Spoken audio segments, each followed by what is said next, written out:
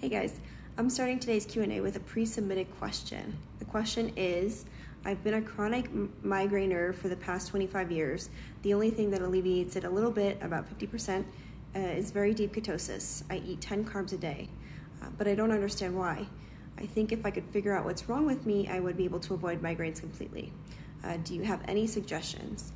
So I really have no idea what could be causing your migraines. It could be so many things, like the environment, mineral deficiency, hormone imbalance, but we have to remember that ketosis is not going to heal really anything. It's going to actually it can make a lot of things worse. It puts us into a stress state, so fight or flight state, because we have to manufacture our own blood sugar. And so when we do that, it just pushes us further and further into this fight or flight state. It can make us feel better because cortisol and stress hormones numb us, and they do make us feel. It can make us feel more focused, it can make us feel better, it can make digestion issues go away because we're simply not eating the things that might be actually festering underneath. So it kind of like hides things, it allows issues to sort of manifest. Remember that we're not being able to detoxify well when we're under ketosis or even fasting. We're not converting thyroid hormone. Our digestion pretty much slows down a lot, if at all, stops. So there's a bunch of things going on that kind of slow down in the background, and that's why we can feel better. But ketosis is just going to hide those things. So really, what you're seeing when you're not in ketosis is probably the true state of the body. And the issue with ketosis is that you're probably depleted in a bunch of minerals that your body needs. So the longer you are in ketosis, you're depleting, and this state can last, and it can go on for years, until your body truly becomes so depleted. Remember my post about the 3 phases of stress? It just goes into the exhaustion phase. The resistance phase can last for decades. So it's really until that phase that you realize, oh crap, like I'm actually, this is not working for me. So I would need to know more about you to really understand what could be causing the migraines. If it's been 25 years, it's a very long time. I'd want to know, about your childhood, about any kind of trauma that you've experienced. But that's what I'd have to say is the feelings that you feel when you're not in ketosis are probably the true state of the body. So hiding it with ketosis is just letting it manifest. And I would really think about your approach and probably try to get down to the root of it through trial and error. I had one more pre-submitted question. The question is, I know we need to avoid PUFAs, however, is it okay to get massages with organic castor oil? I use this instead and avoid toxic containing massage lotions, wondering if castor oil is PUFA. So castor oil is actually a MUFA, so monounsaturated fat. So another equivalent would be like avocado oil or olive oil. These are definitely more stable than PUFA. And, I would say that they're definitely castor oil is definitely a better option than the, pretty toxic massage lotions that they use. So I would say go for it. Just make sure it's in a glass bottle versus a plastic bottle. And have at it. Is taking high quality DHA, EPA considered PUFAs? Do you take any fats as a supplement? So yes, DHA and EPA are considered PUFAs. They're very unstable. And the idea of the essentialness of these fatty acids was established before vitamin B had been, the B vitamins had been discovered. So essential fatty acid deficiency is actually a B6 deficiency. These fats are very estrogenic. They cause suppression of the immune system. So I really don't like them. I don't think they're a health food as they are promoted. And no, I don't take any fats as supplements. I get my fats from my food. I don't try to eat extra fat because usually the meat that I'm eating has plenty of it. So that's really where I stand on taking fats as supplements, aside from cooking and some fat here and there. So hope that helps. Prenatal supplement suggestions, please. So I've talked about this a couple times. I don't like prenatals. Check out my post, my thoughts on multivitamins and prenatals. These usually have, they're definitely synthetic vitamins. That's the first issue. They have vitamins that we shouldn't be supplementing, like vitamin D and calcium and synthetic vitamin A. Those are really, really gross and bad, and iron as well. So that really wreaks havoc and creates imbalance, and the imbalance is also perpetuated by the fact that even the ones that are in there that are, kind of okay to take, they're in really bad ratios. So I really don't like them. I'm a food first lady. May I ask if you can expand more on iron and estrogen detoxification, please? Iron and estrogen have a really synergistic relationship. High estrogen levels will increase our absorption of iron by almost 10 times. If estrogen is high, iron is going to be high. It's going to really exacerbate any iron overload problems that we already may have. So the best way to go about this, if you do think you have something like this going on, is you really need to support the metabolism. That is really going to be the number one way to rebalance things and get things back into where they need to be. So what does that look like? Making sure you're getting a really mineral-rich diet, eating at a food frequency that makes sense for you, that works for you, eating well-balanced meals with good ratios of protein, carbs, and fat. That's going to be different for everyone too. Making sure you're getting your period. Periods are how we detoxify iron naturally as women. And if you're a male, making sure you're giving blood every quarter. So these are just a couple ways, but can also be more complex than that. So hopefully that helps you get started. So this is going to be different for everyone because it really depends on where their health is at and what works for the person. It could be no meat per day and you're just focusing on other bioavailable protein sources, or it could be a couple times a day. It's really dependent. That said, I think it's very beneficial to get red meat in at least once per day. What really made the biggest difference for me was changing my lifestyle and nutrition in a way that would support my health. And that looks very different for everyone. So, health also looks different for different people. I can't say exactly what that's gonna look like for you. But asthma is the reason that steroid inhalers work is because it's like a corticosteroid. So it's similar to cortisol in that it suppresses things.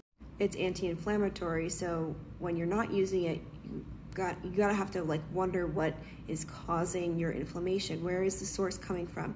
It could be what you're eating. It could be gut issues. It could be your environment, which is in a sense, all encompassing, but I'm talking about, the air you breathe, the cleaning products you use, the personal care products you use. It's also got to do with trauma. Childhood trauma is a huge one. Also, how are you breathing during the Are you breathing with your mouth open? Are you sleeping with your mouth open? These all can affect asthma. So, it's trying to figure out exactly what your triggers might be. This is going to look different for everyone, but I hope this has helped, give you some ideas. Lots of pimples from stress, normal, or does that mean an imbalance in body? This is common, but it doesn't necessarily mean it's normal or something you should, wave off. The skin often shows the health of the internal body. So if you say you're stressed, what could be happening is your estrogen levels are higher than usual because when you're stressed, your liver can't detoxify estrogen. And so we have recirculating estrogen in the body, and this can get aromatized back into testosterone, which can drive acne. So really the root cause of it is your stress, probably. So really focusing on supporting your body through this stressful time. What are you eating to support your body? How frequently are you eating to support your body? What else are you doing? What other changes have you made in your daily routine that will help you deal with the stress? Those are the things you should be thinking about because symptoms are the stage right before disease. So it can go from it can do a 180 really fast. So I would get this kind of, in check. Why would taking T3 make me itch? So this could be a sign that the body's not quite ready for T3. I'd be wondering why you're prescribed T3, the whole history there. I'd want to know because if the foundations aren't in place, if you don't have the foundations in place to support something like T3, a T3 medication that's going to increase the metabolism, it's just going to slow everything down and make everything worse if you don't have this ready. So, I would kind of take a step back, and I'm not saying that you should stop taking your medication, and maybe it's a conversation you need to have with your doctor, but look at my post today. You need good liver function, you need good blood sugar balance to convert T4 to T3. If your liver is not in a good place, if your food frequency, if your food in general is not in a good place, if your lifestyle is not in a good place, you're not going to be able to support this increase in metabolism. So those are things you should think about as well. Is it better to eat potatoes with or without the skin? So it depends on you as a person and where your health is at, because they can be really irritating to the gut. They do contain, natural biological pesticides, just like most plants and vegetables. So it really depends on where your health is at. If you have no digestion problems whatsoever, then yeah, go for it. But if you're suffering with digestion right now, maybe avoid them. Do you know anything about the carrot salad benefits? So the carrot salad that this person is referring to is the Rapey carrot salad. It's like 1 grated medium carrot, 1 teaspoon or tablespoon of melted coconut oil, a splash of vinegar, and some salt. I think this is it. And yes, it does have benefits. It's really good at removing endotoxins. It's also really good at removing excess estrogen in the body. But there's people that don't have time to make that salad every single day. You can make it in bulk for the week if you want, but I'm somebody that just has a carrot every day and I still experience a lot of benefit from it. I would check out my post called Carrots. So UTIs are pretty much synonymous with bacterial overgrowth. I would be wondering, how fast did you go in with the carbs? What kinds of carbs did you implement? What did your diet look like before you implemented carbohydrates? So I really need to know all of this information before I could give you a suggestion. Healing the metabolism and really figuring out what carbs work for you are going to be the most effective ways to deal with it. Unless I'm having a total brain fart right now, I believe quercetin has worked well for women, and cranberry juice. So this could be some things that you could implement in the meantime. I find the whole fish oil thing very confusing. So are they bad for you? Don't worry, I found it very confusing too. As I said before, it's a misconception that these oils and fatty acids are essential. I would just think about, our ancestors a little bit here. And, there's a time and a place to do that, but here I would for sure. And think about, would they ever take, a capsule of oil or like a concentrated form of some kind of oil like that? No, probably not. So, I would also think about the way that Mother Nature makes things. In breast milk, there is no DHA. Why? Because it's probably harmful to the child. There's also no iron in breast milk. And there's also no vitamin D in breast milk. And so when we think about how things appear in nature, which are how we're meant to be consuming them, it's kind of a sign. So to answer your question, I do think they're unhealthy. They're polyunsaturated fats. They're going to act like estrogen in the body. They're going to perpetuate estrogen in the body. They're going to perpetuate serotonin in the body, which is a stress hormone, not a happy hormone. They're going to suppress the immune system. So I would check out my post titled PUFAs. Actually, it's called What Are PUFAs? So check that post out. It's a great starting point. Significant hair shedding 1 month after blood donation. So this could be the blood donation. It could not be. It could just be, has your stress level increased over the past month? But that said, if you do think it's because of the blood donation, this is a very clear sign that you are not ready for the blood donation. It takes lots of preparation for the body to donate blood, because donating blood is actually a stress on the body, and so it can take a really big hit when you do it if you're not really ready for it. Remember, it's not just iron that's being detoxified, it's a lot of really valuable minerals. So depending on what state you're in, you have to do some building up again, and I probably would avoid donating blood for a long time. In terms of working with clients, we work for months together, months before they can donate blood. And sometimes they'll go rogue and donate blood, and guess what? They feel like crap for 2 weeks, and that's because they didn't listen to me. So just a tip, make sure that you're ready. Check your temperatures and pulses. This is a great way to know as well if you're ready. Really make sure you're eating mineral-rich, nutrient-dense foods for months before you try and go do this. How to deal with non-alcoholic fatty liver and high uric acids, any nutritional approach for these. So these are clear signs that there's metabolic dysfunction in the body. Could be a lot going on. Really high uric acids are usually found in people with gout, so you really want to get these under control. There could be also kidney issues with high levels of uric acid. So how I would approach it is, number one, looking at what you're eating, and number two, how you're living your life. These two are going to be there. I know I sound like a broken record, but it's really true. You have to look at these. These are really important. There's no magic pill for this. You really have to take a look at how you're living your life and what you're putting in your body. That said, there are things that you can do. So I would check out my post titled "Where to Start, Stop." Those are things that you can easily, stop doing instead of adding in right away. That should be easy, low-hanging fruit that you can start doing today. I would also say a good thing to avoid is probably unsaturated fatty acids. So what are you cooking with? What supplements are you taking?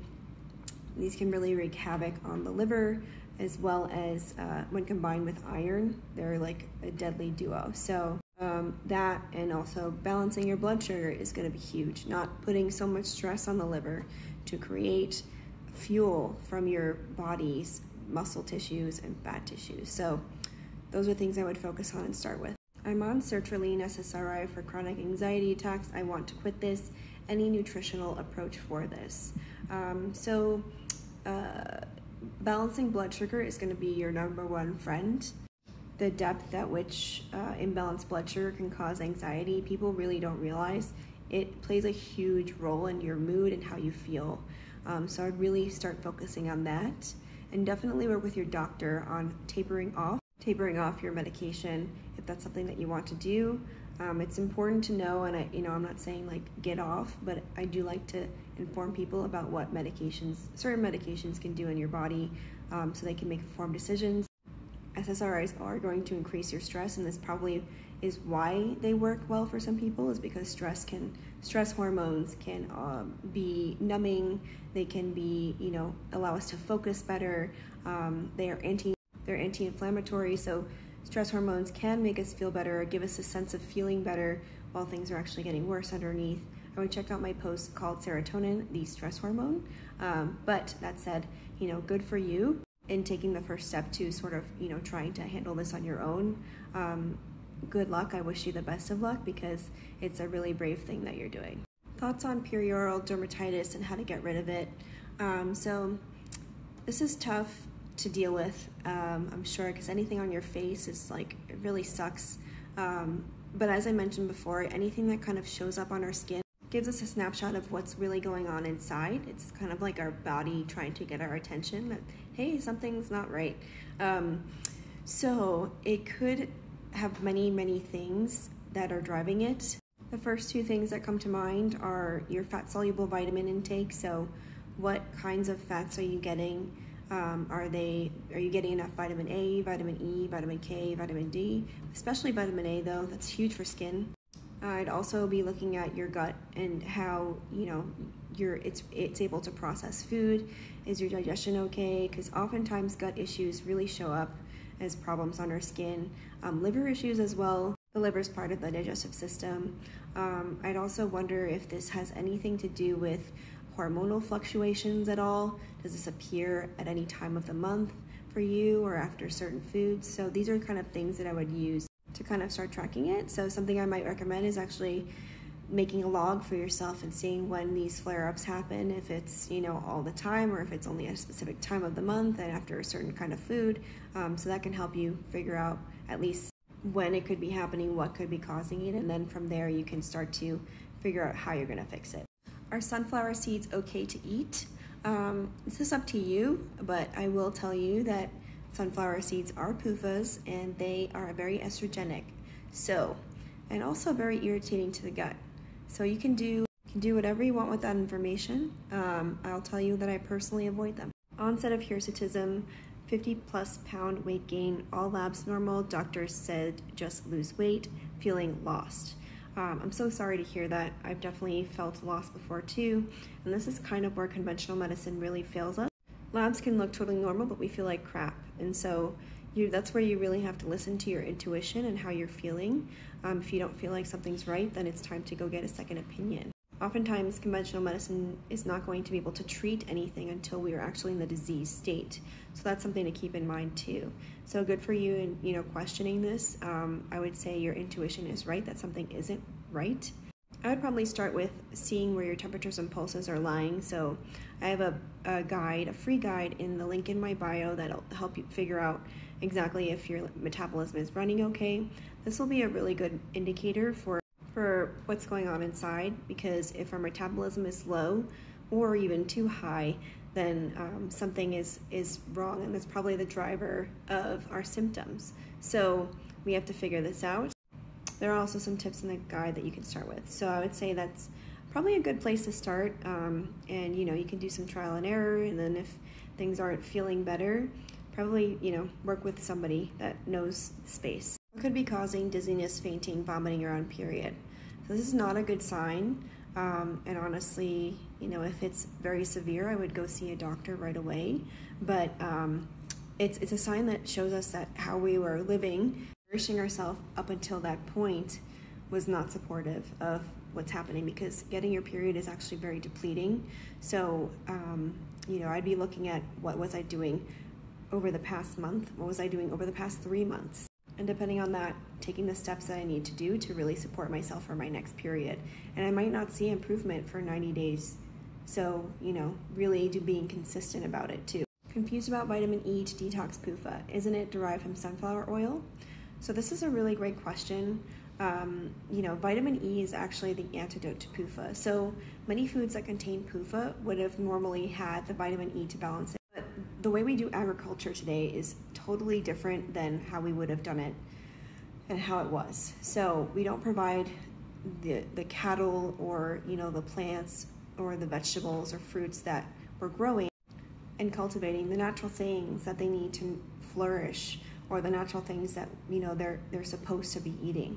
So this leads to an increase and an imbalance in PUFA content in the meat and in the plants, and polyunsaturated fats without vitamin E actually deplete us, or even just high levels of polyunsaturated fats still deplete us. It needs a lot of vitamin E to counteract that oxidation. So this is kind of why vitamin E is so amazing. It helps counteract the lipid peroxidation that's going on in the body. It's an antioxidant. Sunflower oil is not the only thing that has vitamin E. You can get it from red palm oil. I just wouldn't get it from soy because soy is goitrogen, and so goitrogens are something that works against the thyroid, and soy is also an obesogen. So it literally has been proven to make us fat, and it also messes with our brain. So that's not cool. Advice, resources for hypothyroidism and PCOS. Yeah, so I would check out the book called How to Heal Your Metabolism by Kate Deering, the Hypothyroidism, the Unsuspecting Illness by Broda Barnes, and the Period Repair Manual by Laura Bryden. Those are great books. Ion Biome, what do you think of it? So I've never heard of this supplement, but if you can tell me exactly what's in it, I will tell you if I like it, so just DM me. During ovulation, I have a lot of egg white cervical mucus. Is too much concerning? We definitely have more when we ovulate. That's definitely part of the biology of ovulation. But if it's excessive and it lasts a really long time, then there could be something else going on, like potentially a yeast infection or some other kind of bacterial overgrowth or bacterial issue. So, I would probably, if it persists, if it smells funny, if it hurts, then that's when you go get checked out. Thoughts on unique E high gamma tocopherol, Mitolife not available now. Yeah, I think that's a fine option. Caveat, just make sure it's derived from sunflower oil or something else, just not soy. Tips for pancreatitis. Sorry to hear pancreatitis really sucks. So I would definitely focus on lowering my polyunsaturated fat intake, lowering my iron intake, maybe trying to get rid of some excess iron, rebalancing my minerals to make sure my pancreas has the ingredients or the kind of like building blocks that it needs to function well, and balance my blood sugar. So those things I would definitely focus on and then go from there. Do you recommend nutritional yeast? No, I do not. Most of it's fortified with synthetic B vitamins. these are not great. So it's a no-no for me. I'd focus on other B vitamin sources like brewer's yeast or bee pollen. If it's cheese that you miss because you can't tolerate dairy, I would focus on removing the gut irritating foods from your diet and focusing on trying to boost your progesterone, because that's what you need to produce lactase, which helps digest the lactose in the diet or the foods that you're eating, plus thyroid hormone. So it's metabolic as well in that regard. What is the root cause of depression? This is a really interesting question. It's a good one too. It's a tough one too.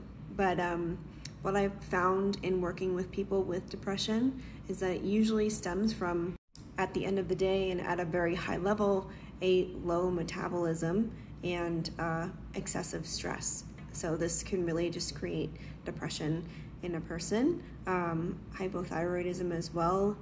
It's usually the body not getting what it needs. But that's not to say that there's, an emotional aspect to this. So how have they been treated, or how have they lived their life up until this point? What was their childhood like? Did they experience any trauma? These are all really valid things and can also be drivers of depression, so we can't discount that part. I have high level of testosterone, but libido is still very weak. Any advice? So my question would be, how are you living your life during the day? What are you doing? How are you nourishing yourself? Even though your testosterone is good right now, it might not be in the future. And so I would take a good look on, how what your environment looks like, because oftentimes if we're experiencing stress, whether it's some stress that we don't realize, it will take a toll on our libido because our body's in survival mode. So I would just take a step back and look at how you're living your life, what environment you're creating for yourself. Labs aren't always the perfect indicator of health. This is really where labs fail us. They can look perfect, but the person can be really, really sick. So, good for you and sort of thinking and calling this out, that it's not normal. But yeah, I would take a look at how you're eating and what you're doing during the day and trying to identify any stressors that might be the barriers to your libido. So I'm not a Live and Die by Ray Peat. I definitely find his work very helpful and inspiring, but I don't agree with everything that he says. So I'm not the person to ask if you want just his advice. But that's not to say I don't have any advice for you. So I would actually start by looking at my post, Where to Start, Stop. And that's a really good way to sort of ease into just a more healthy and pro-metabolic way of living, or habits you can form. And by pro-metabolic, I don't mean like weight loss pro-metabolic, although these can help. It's more like getting your actual metabolism to function properly. Otherwise, I just thought of, you can check out Kate Deering's book, How to Heal Your Metabolism, and all of kind of like Ray's principles or Dr. Peat's principles are in there. So that'd be a good place. What causes varicose veins and what can be done to help and repair them? Thank you. So I've been meaning to make a post on this for a long time. I know I've said it a million times, but varicose veins are a clear sign of copper deficiency. So where you can start is my post titled Where to Start, Stop, and also start incorporating copper-rich foods. So I have a post on my top 3 copper foods, and that's a pretty good place. Do you see any value in taking a turmeric supplement? So I used to take turmeric a long time ago. Short as I don't anymore. It's estrogenic, and a lot of them actually have lead and other heavy metals, so they're not quite as harmless as people think. So, unless you're getting a super, super, super high quality one, you've checked all those certificates and made sure that there's no heavy metals in them, and you don't have any estrogen overload problems, but let's be real, we all do, then maybe, but that's really up to you. So hopefully this information has helped you. What foods, nutrients are needed to correct sunken eyes? Sunken eyes are a symptom of probably overall stress, catabolism. So the body has been in a catabolic state. It's been eating itself for a long time. So really taking a good look at what you're eating and how you're living your life, because it seems like if you have sunken eyes, you probably have a sallow face. There might be other things going on. It's not just that's happening. and start to make small tweaks from there, because you're going to have to work on really getting your body from a catabolic state to an anabolic one, and that takes a lot of stress management. What is your opinion on taking NAC for hormone balance, liver support? So in my opinion, there are much more easy and foundational ways to approach this.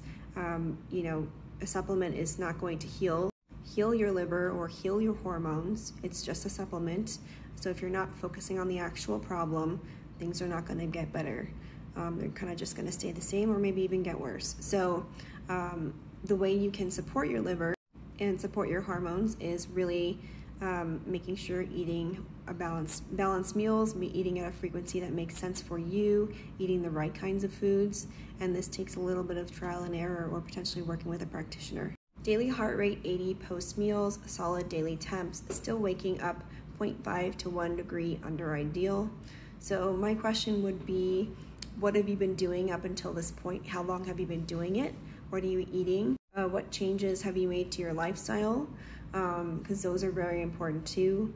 The morning temperature really shows us the state of the metabolism, the true state. So your morning temp is showing you that it's still low compared to the ideal, or in context of the ideal, which is 97.8 to 98.6. That's not to say what you're doing is not working. It can also take a lot of time, but I would need to know the other factors that you've been working on to really get an idea. Because if you've been doing this for a long time and it's still low, it could just show you that what you're doing is not working. So something has to change, something has to be tweaked, whether it's what you're eating or your lifestyle. So I know that's vague, but I'd probably look at other ways you can reduce stress in your life. After starting a metabolic diet, how long does it take to get through healing pound stage?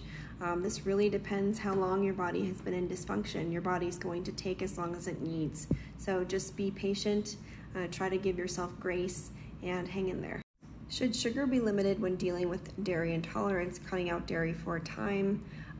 So your dairy intolerance is the result of probably a irritated small intestine, lack of progesterone, and lack of thyroid hormone. So it could be one of those things, it could be many of those things.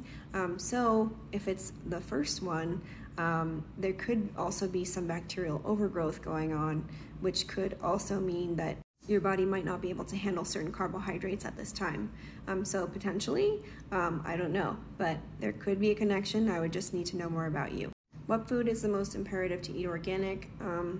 So pretty much all produce and grains and legumes and fruits are sprayed with pesticides and herbicides unless you're getting them organic, and even then they might have some traces of pesticides. That said, you know, grains I would say are probably the worst. So any kind of grain, if you plan on eating them, I would definitely get them organic. Otherwise though, I do have a list in my earlier posts on the Dirty Dozen and the Clean 15. The Dirty Dozen are things you definitely want to get organic, and the Clean 15 are things you can kind of slide by. So check those out, and hopefully that helps. I sometimes get headaches after drinking water. Is it potentially mineral dilution? Yeah, potentially. How much water are you drinking? What kind of water are you drinking? Are there minerals in your water? Are you drinking distilled water? All these things can be factors. We should only be drinking when we're thirsty. So, you know, making sure we're doing that and not overdoing it or forcing it. And then making sure we're adding minerals if we're drinking filtered or distilled or any kind of reverse osmosis water, and that should help. Supplementing zinc for COVID prevention. So if you've been following me for a while, I don't believe in zinc supplementation. It can really imbalance our copper, and we need copper for everything to create energy. The immune system needs energy the most. So supplementing zinc would throw copper out of balance and not give our immune system the energy it needs to function. So no, I don't believe in that. Next step after implementing your stops list in regard to histamines, what to focus on next, I would focus on copper-rich foods. So check out my post called My Top 3 Copper-Rich Foods. Low libido while breastfeeding, doomed because it's the body's natural birth control. In many ways, this is a big yes. The body needs at least, it's basically probably trying to protect you from getting pregnant again, because it knows that if it doesn't have enough time to recuperate and, you know, replenish, things will be bad for you and the next baby. Remember that we need at least 2, if not 4 years to properly replenish in between children. Anything less than that is going to create nutrient deficiencies and generational issues. So really, really kind of embrace it. You know, some women do start ovulating too while breastfeeding, and this can bring the libido back, but you know, it's not required or abnormal if you don't, so don't beat yourself up if you don't. I would say, as much as it sucks, just kind of try to embrace this time, but also, you know, try to do romantic things with you and your partner to maybe support it. I'm 9 months postpartum and nursing my baby. Is there any detox I can do before I get pregnant again? So I would not recommend doing any kind of detox while you're breastfeeding or while you're pregnant. So that's first. And then I'm not sure where you're trying to detoxify from, so that's another question. But remember, as I just spoke about before, that your body needs at least 2 years in between children. 3 years is better, 4 years is better, to really replenish your body and protect against any kind of generational issues or malnutrition, because malnutrition is really what drives any kind of, you know, it turns on things in terms of epigenetics. And so I would need to know more information, but these are things to think about. Side effect changes: sweating, stronger body smell. Normal, used to not really sweat. Yeah, this could be a healing part of your process. Many people with hypothyroidism don't sweat because the body just doesn't want to expend minerals. It can't afford it. So this could be very well a sign that you're improving. And unfortunately, sometimes that means things get a little worse or weird before they get better. But I would say if this continues and you don't feel bad in any way, then that's probably a good thing. You're funny. No, I'm not. I'm happily married, but thanks for asking.